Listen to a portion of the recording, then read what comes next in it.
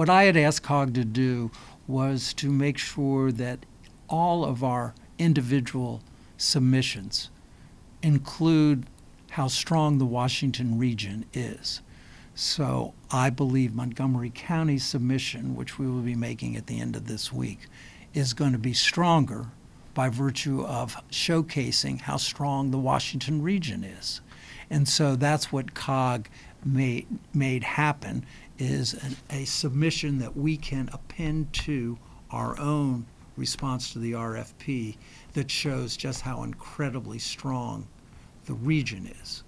Montgomery County will be submitting what I believe to be a very strong and competitive proposal. So, just one quick follow-up, if you don't mind. Yeah. It sounds as though you're saying if Fairfax gets it, Montgomery County can say, well, at least we want a little bit. Well, what I will say to you is, one, Montgomery County is going to have a very competitive proposal.